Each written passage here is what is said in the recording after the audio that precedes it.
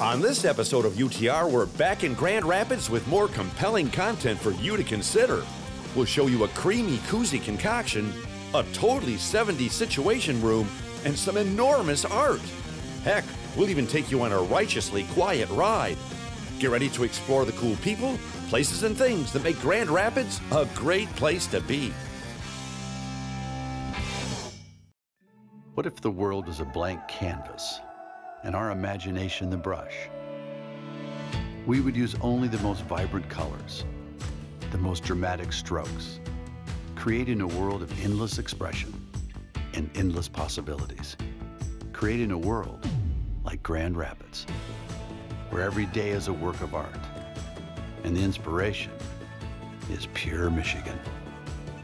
Your trip begins at michigan.org. There's something special about the pride, the skill, and the passion it takes to build something great. The Construction Association of Michigan, CAM, understands that passion and has been providing contractors with the resources they need since 1885. A visit to the Stalls Automotive Museum will take you back to a time when cars were more than just a way to get around. In addition to beautiful cars, enjoy the collection of gas pumps, road signs, oil cans, and other car-related accessories. Info at stallsauto.com. DestinationAnnArbor.org is your gateway to Chelsea, Dexter, Manchester, Milan, Saline, Ypsilanti, and Ann Arbor. Find out the best spots to eat, festivals to attend, activities to do, and places to discover at DestinationAnnArbor.org. I've been around the world, but there's one place I keep coming back to. And the more I explore, the more I realize it's the place to be. I'm Tom Dalton, and this is Under the Radar, Michigan.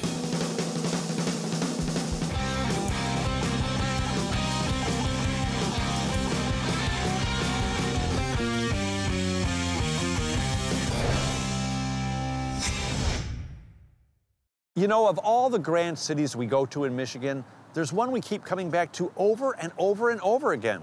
But for good reason. Actually, for a ton of good reasons. That's right. Over the past decade, we've given you a lot of reasons to visit this great town. But if you feel the need for more, get out your bucket and add to the list, because Grand Rapids has it all. This is a major metropolitan city that's the size you can totally wrap your walk around. And if you watched our show, you know that there's no better place for great food, fun, shopping, architecture, history, art, and that's right, beer. Because Grand Rapids was designated Beer City, USA. And somewhere here, they're making a brew just for you. This really is a great place to live, work, play, and young or old, make your mark. And speaking of mark, here's where you can mark it on your virtual map. Grand Rapids is conveniently located right where we left it the last time we were here, in southwest central lower Michigan, or something like that. You know, sometimes simple things are the best. And when it comes to peanut butter, the Koeze company has been packing peanutty perfection for almost a century now. Whoa, that's a lot of peanuts. You heard right. 4 generations of Koezes have been spreading not only their peanut butter, but their sweet confections and salty selections across all of Michigan and now the world. What's the secret to all their success? Easy. They keep it simple, natural, and in the vernacular of the last century, old-timey. Now, their award-winning peanut butter goes by the name of Cream Nut. And the name of the current Koeze in command of this family-owned company? Well, he goes by the name of Jeff. Now, Jeff, I don't usually ask, but I hope you don't mind. I hear your peanut butter is so good, I want the recipe. Okay, the recipe is peanuts, roast them, grind them, add salt. That's it. That's it? That's it. Why is it so good? Because we've been doing it since 1925. So we figured it out last year. Hey, we're still trying to figure this out. How did your family get in the peanut butter making business? So back in the day, like the teens, every little town in the United States basically had a little peanut butter company. Because you could move the peanuts, but you couldn't, there was no distribution for the finished products. Oh, so you made it for your neighborhood? So you made it, yeah. So there were 2 or 3 of them in this town. And so in 1925 or so, my grandfather bought one that was called the Bel Carmo Peanut Butter Company, because we had been in kind of the produce business before that. And then he bought another one in the 30s during the Depression. Well, the name Koeze is, you were saying... It's Dutch. It's Dutch. Yeah. So they came over from the land of Dutch. The land of Dutch, yes. And started doing that here. Right. And you're the fourth generation. Fourth generation. So my great-grandfather was an immigrant. He came here about 1898. Yeah. Now, I noticed back there a lot of the machines, I think your grandfather would be right at home here because a lot of the machines you use are still from that era. Yeah, they are. They're from the 40s, I want to say, probably, 40s, early 50s. So, and the manufacturing has changed a lot, and we actually bought that equipment to make this style of peanut butter again, because it had kind of gotten out of fashion a little bit, and we kind of wanted to bring it back. So we had to get the old equipment, which was a little bit of an Easter egg hunt. Well, a lot of the places we go that have the old equipment, it's that old rule, if it's not broken, don't fix it. And a lot of that stuff lasts forever, and it makes the best quality product. That's exactly right. Well, you guys used to be a little neighborhood peanut butter company, but you've kind of, I mean, I don't know if it's through word of mouth or whatever, but you guys ship around the world now, don't you? We do. So our biggest market is still probably Michigan, around that area, but our second biggest market is probably England. Really? And that's because there's a couple of shows, and foreign buyers are very interested in U.S. products, and particularly ones that have a heritage and a story. Now, you guys branched out from peanut butter, too. You guys do all kinds of confection. You even have I guess they're called colossal cashews. Are they the kind that if they escape, they'll destroy New York City? Are they not quite that big. Oh, no, they're not, no. they're not that big. But yeah, you guys do all kinds of confection. Yeah, so my grandfather, after he bought the peanut business, he had roasting equipment. Yeah. So then he branched out into nut roasting of tree nuts, so almonds, cashews, et cetera, et cetera, et cetera. So that business sort of morphed over the years into a holiday gift business. So, you know, we sell year round, but the biggest part of that is giving for mainly Christmas, Thanksgiving. My birthday's coming up. Your birthday. Easter just was, Mother's Day coming. But yeah. So that kind of grew in that direction. And then my dad actually started the chocolate business. Well, it's great to buy from people like you because you're in the neighborhood, you're part of the community. It kind of means something. It's nice to buy your stuff from people that you kind of know and you can get to know, you know. So it's just, your story's perfect for us because that's what we look for. It's been a changing landscape. I'm not exactly sure how we managed to hang on for 109 years, but... Because you're doing something right, that's why. Exactly. It's funny because I always joke I want to leave the TV show to my kids. They want nothing to do with it. But it must mean a lot to be a fourth generation and to carry on a family legacy and a tradition like that, doesn't it? Yeah, no, it's been really a terrific thing for the family. And to be in the community and have people come in, you know, oh, I knew your grandfather, I knew your dad, I worked with so-and-so, you know, and hear those stories and have people come back. Well, do all of us a big favor and don't change the recipe. As complicated as it is, don't change the recipe. Yeah, because the peanut butter's great, your candies are great. And I was teasing about that. I mean, it is simple, but there's a fair amount of subtlety having to do with the kind of peanut and the quality of the peanut and how the peanut's handled, how it's roasted. So I don't think you could do it, even with my expert guidance. I know. If you knew me any better. If I knew you, it would be, I could not do it. No. It would be possible. Well, as the Koezes have proven year after year after year, if it ain't broke, don't fix it. But if I were you, I'd fix myself a peanut butter sandwich with some cream nut real soon. Because when you bite into it, you'll actually taste 3 ingredients: peanuts, salt, and a huge helping of family pride. It's something we have a lot of here in Michigan.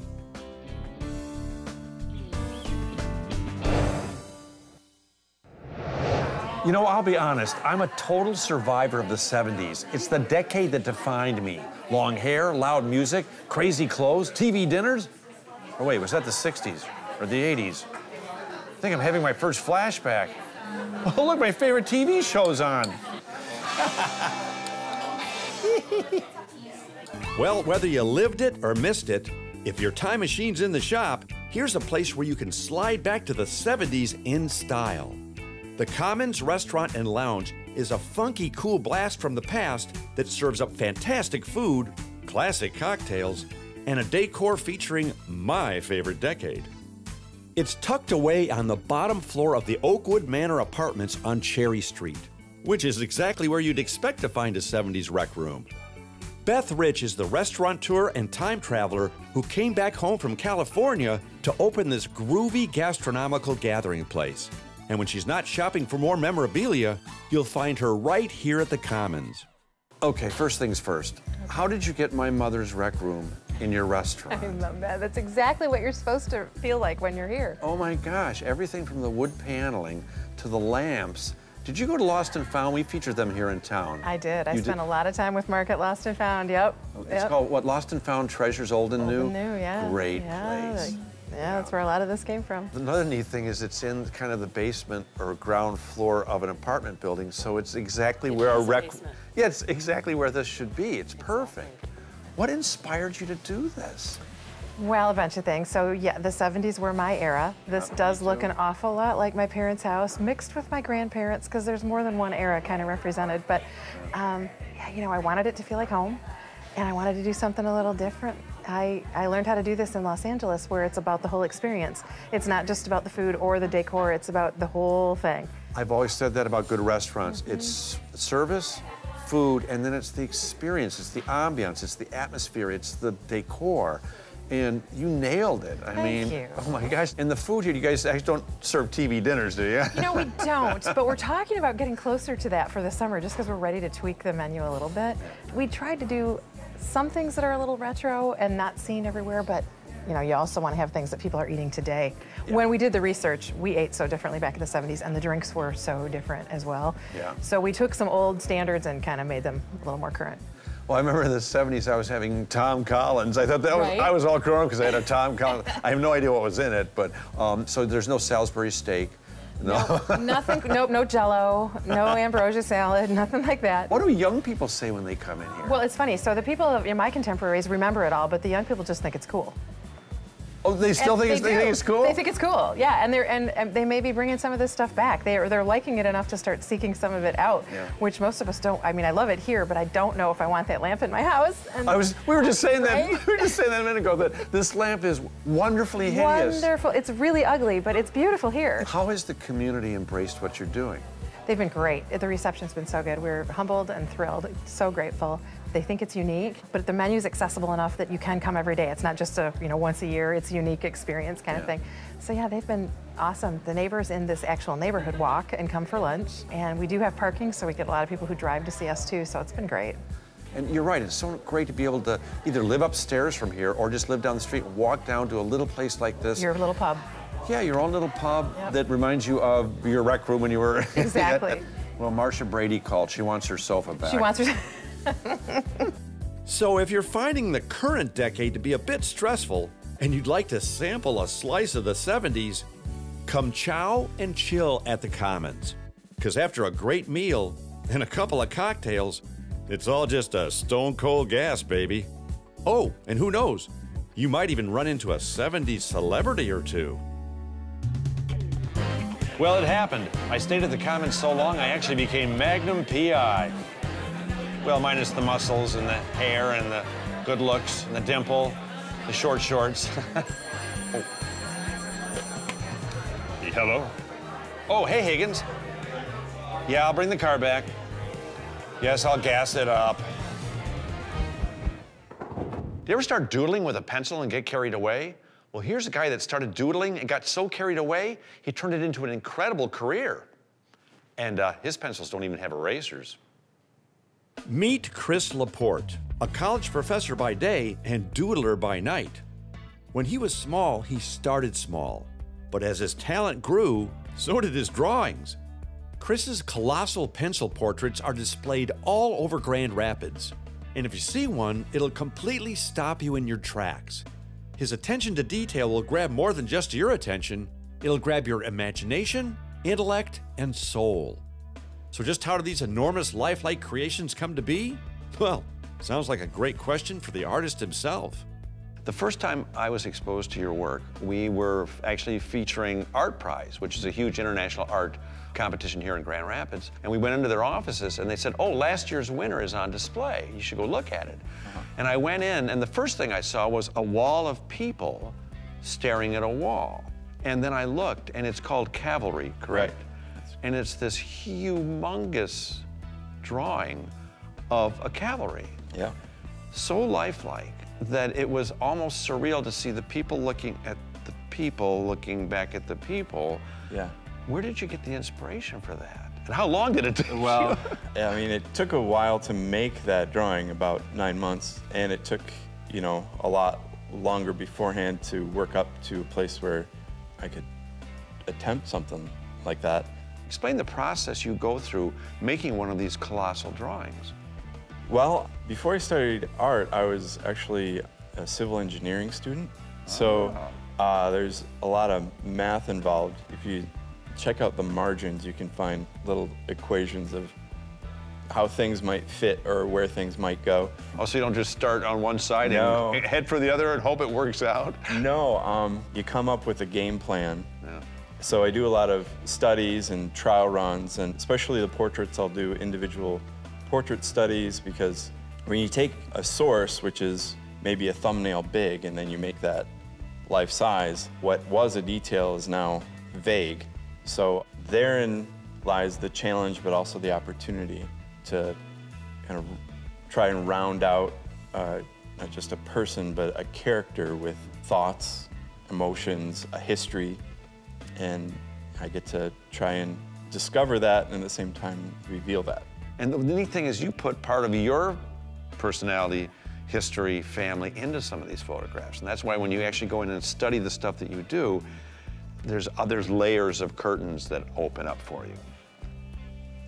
Process yields content. How you make the thing will end up actually being what it's about. So the technical and aesthetic choices that I made to use a really dense pencil, to really, to sense the labor that goes into it, that the drawing of the band took a year of my life. So that's, like you said, it's in there, and the investment of that, not so much to impress people, but to impress upon people that it's not just a snapshot, that there's so much before and so much after, and making these life-size so that they're, like when you said when you walked in to the Art Prize Hub, yes, people looking at people, then there's the opportunity for more of a present dialogue versus, oh, that was then.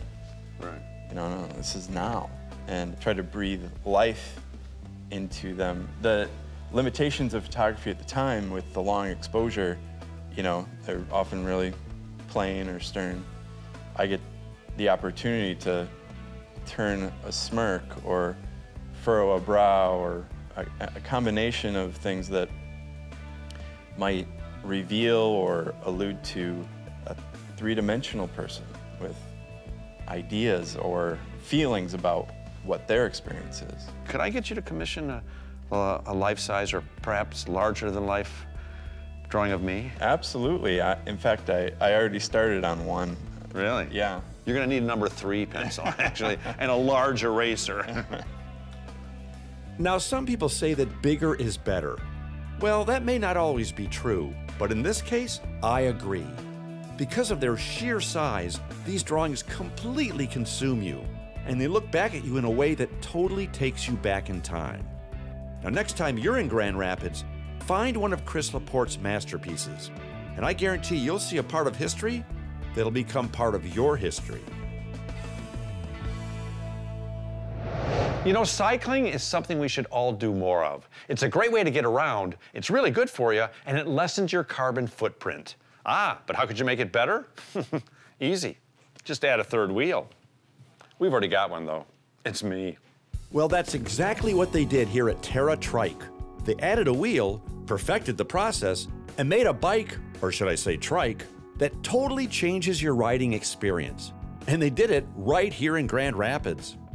I met up with Mark Cruz in their shop so he could give me the who, what, when, where, why, and how they did it. Is it true that this whole company started at a party on a napkin?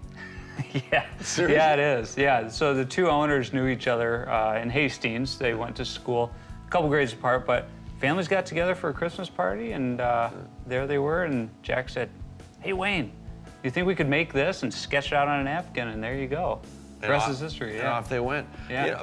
I've watched people on recumbent bikes and always wondered what the experience was really like. But you guys went from this little napkin at a party to you're now the #1 seller of trikes in the United States? Yeah, recumbent trikes in the U.S., that is what we are known for, and that's what we do well. The experience, well, you're going to find out here shortly, right? Yeah, I understand. You have something in store. But yeah, we've got 250 dealers across the U.S. We do sell direct, and out of those 250 dealers, 300 stores total. So, you know, they're out there and you can find them, and we really encourage dealers to do test rides because that's how you understand what it's about and what it's like. What intrigues me about, because I've never been on one before, and you'll notice, you'll see that when I get on, but the fact that I do a ton of mountain biking. I'm an avid biker. I have been all my whole life. I'm curious what it's like to actually not be hunched over looking at the ground, right. Be able to sit back and look around you as you're riding. That's why people come to these trikes, not just the medical benefits, you know, if you've had a stroke or whatever, you don't have to balance on this. There's a lot of those, but a lot of people that don't have those ailments don't realize how much more comfortable this is. Yeah. I mean, you're on we say it's the world's fastest lawn chair. I mean, if you sit back and drink your coffee and enjoy the scenery, watch the wildlife. We have so many rail to trails in Michigan here. This is perfect for it. So the comfort's there. Not to mention that part of your anatomy that shall remain nameless that can, no pressure points here. Yeah, could use a little less stress sometimes. Right. Yeah. So yeah, I mean, the benefits seem wonderful. Yeah. I've just never tried it for some reason. So what kind of people gravitate towards a recumbent trike? Anybody that wants to be more comfortable, really. What you just described, sometimes they're avid riders, sometimes they're people that haven't ridden since they were a kid because a normal bike's not comfortable for them. Right. You've got the little wedgie seat, we call it, the pressure on the handlebars like that in your hands. This takes all of that away. Again, if you're comfortable sitting there like that, you can do this. Well, like you said, those little wedgie seats, hence the stress. Right, right. So yeah, and the fact that you can't fall down, I mean, my knee still hurts because I fell down just 10 days ago. Right. I thought, the weather's great again, I can go out. Let's go. Yay, boom, I went down. So yeah, the fact that you can, like you said, you can There's no learning curve to these. You hop on and go. You haven't seen me try and ride yet. We'll find out. Yeah, we'll find out. Well, with about 3 inches of rain in the forecast, Mark decided to take me on a ride on their official test track. AKA, we did some lunchtime laps in the warehouse. You know, Mark, the first thing, well, first of all, I love your test track. And we dodge all the boxes in your warehouse. But this actually works as a test track. Oh, yeah. This is where we test all the trikes before they go out, direct to a consumer, and we play around and do laps for the prototypes. Well, the first thing I noticed about being on this bike is how much higher I'm sitting than I thought I would be. Well, one of the claim to fames that we have is the higher seat, easier to get in and out of. Yeah. And we just kind of changed the face of the recumbent industry by doing that. Plus, it's extremely comfortable. Oh my gosh. And that part of my anatomy that shall remain nameless we discussed earlier is just happy as can be. I mean, this is just wonderful. Like you said, and I doubted you, that the learning curve was going to be simple. And even for me, the learning curve was, I mean, I've only been on the bike for 5 minutes, and this is amazing. Amazingly comfortable, amazingly easy. If you get a bike like this, it's good for you. It's a great way to get around. It lessens your carbon footprint. Yep. And it's fun. And you may have just sold me a bike. We can load it up. So if you're tired of looking down all the time and getting sore in the saddle in that sensitive area, so to speak, take a righteous ride on a Terra trike. You'll never know how much you like it till you, well, try it and like it. And the same thing goes for Grand Rapids. Until you spend some quality time here, you'll never know how much you like it. Like I always say, you never know until you go. So go ahead and go, and then you'll know. Can you tell I just made that up? Hey there. Want to know more about all the great places we go on the program? Just go to our website. You can watch episodes, tell us where to go, jump to our Facebook page, and even buy a hat like mine. So just go to utrmichigan.com. That's utrmichigan.com. Go now. Or now. What if the world is a blank canvas and our imagination the brush? We would use only the most vibrant colors, the most dramatic strokes, creating a world of endless expression and endless possibilities, creating a world like Grand Rapids, where every day is a work of art, and the inspiration is pure Michigan. Your trip begins at michigan.org. There's something special about the pride, the skill, and the passion it takes to build something great. The Construction Association of Michigan, CAM, understands that passion and has been providing contractors with the resources they need since 1885. A visit to the Stalls Automotive Museum will take you back to a time when cars were more than just a way to get around. In addition to beautiful cars, enjoy the collection of gas pumps, road signs, oil cans, and other car-related accessories. info@stallsauto.com. Support provided by DestinationAnnArbor.org, your gateway to Chelsea, Dexter, Manchester, Milan, Saline, Ypsilanti, and Ann Arbor.